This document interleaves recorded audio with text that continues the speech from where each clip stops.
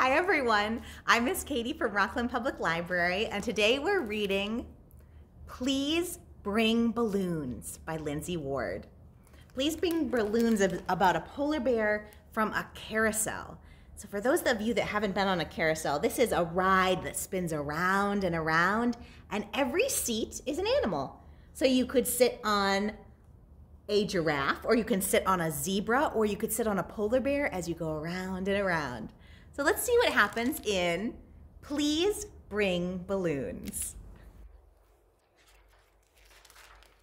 Here's the sign for the carousel. This way. It appeared unexpectedly, peeking out from the polar bear's saddle, a hint of paper. Do you see it there? It said, "Please bring." Emma carefully folded the letter and put it into her pocket. She'd never heard of a polar bear writing notes or asking for balloons, but she decided to play along, just in case. The next morning, Emma stopped by the carousel on her way to school and tied a single red balloon to the polar bear's saddle. "I hope you like red," she whispered, and for a second, Emma thought she saw him smile.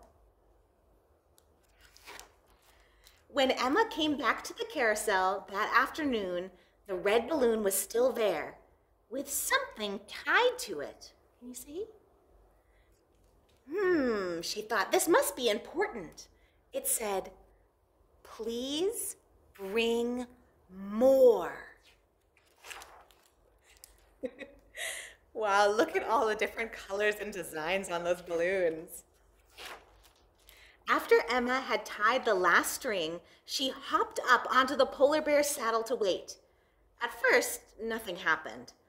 But then slowly, the polar bear began to move. As they started to lift off the ground, Emma wrapped her arms tight around the polar bear's neck, and up they went.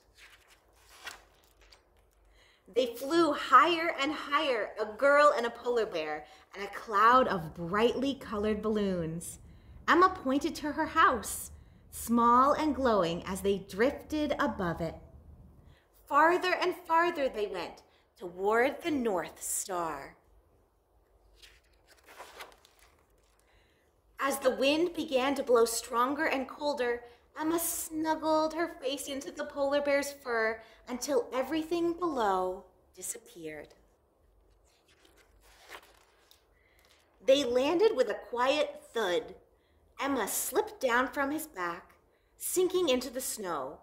She'd never seen anything like it.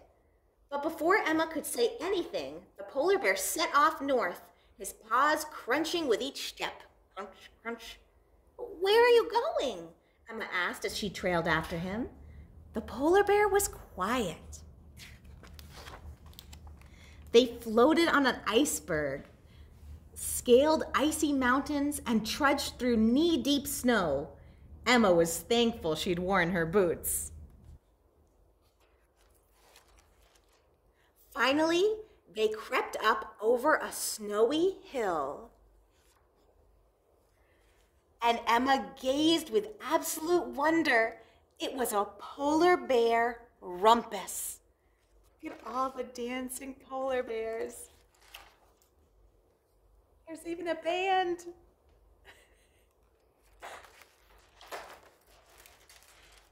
Emma and the polar bear danced and danced and danced. It was after midnight when the sky opened with snow. Each flake lightly kissed Emma's nose as it fell. It was a perfect adventure. Emma and the polar bear waved goodbye as the iceberg slid into the night. Here they go. Bye-bye. Emma slept on the polar bear's back as they floated home, and she didn't even wake up when he tucked her into bed. The next morning, Emma went to the carousel to find everything was as it was. No sign of balloons. Even if it wasn't real. It was the best adventure I've ever had, Emma whispered as she hugged the polar bear. And there, tucked into the saddle, was another note.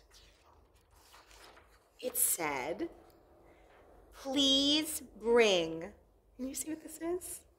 "Please bring love, PB." The end. Great listening, everyone.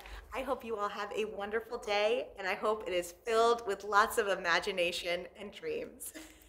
Have a wonderful week, and I can't wait to read to you next week. Bye-bye.